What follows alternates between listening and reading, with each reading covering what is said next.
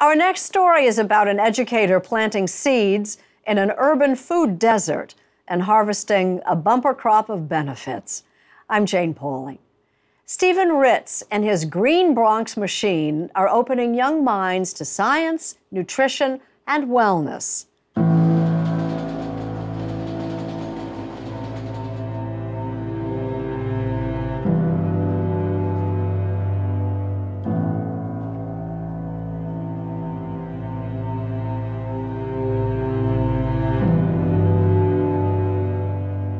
For many communities, education is the priority.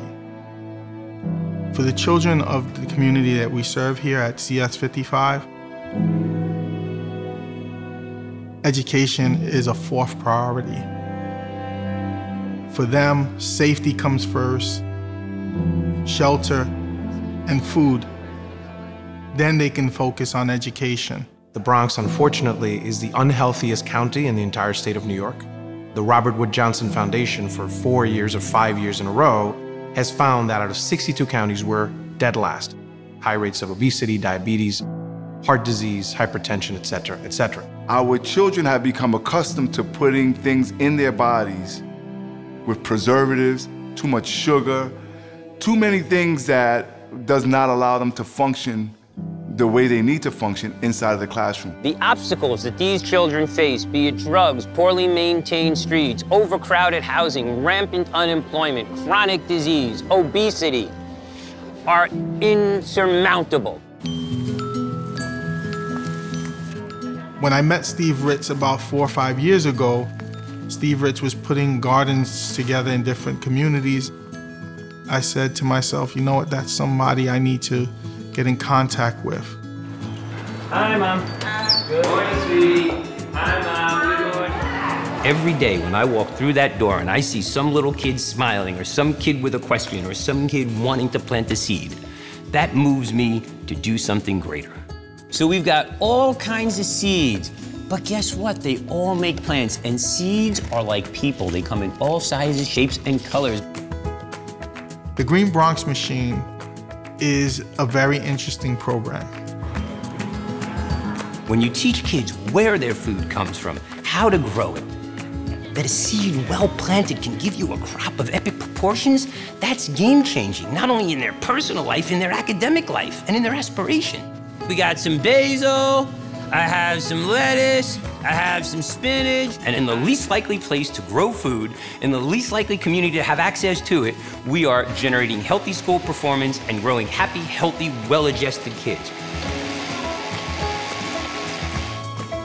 We're proud to use Tower Garden technology.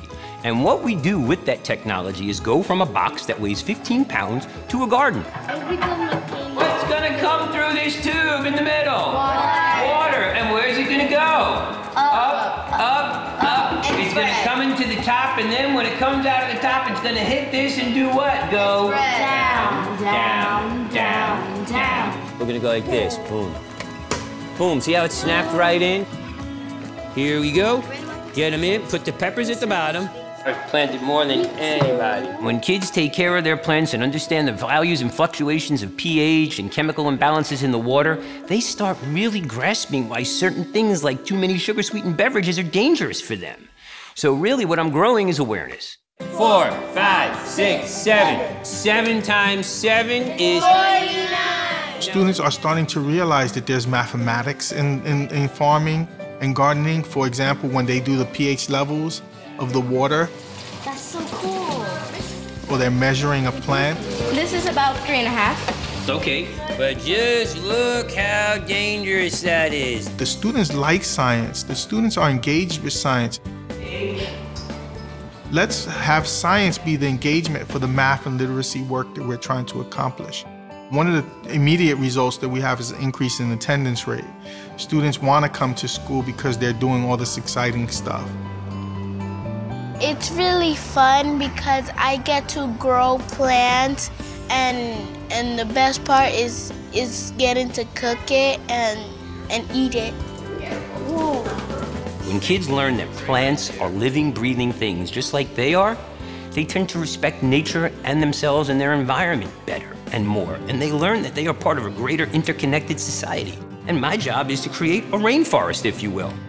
And most importantly, a program like this moves children from being bottom-end consumers to producers. And when you move children from being consumers to producers, you change their outlook on life and you change their orientation to life.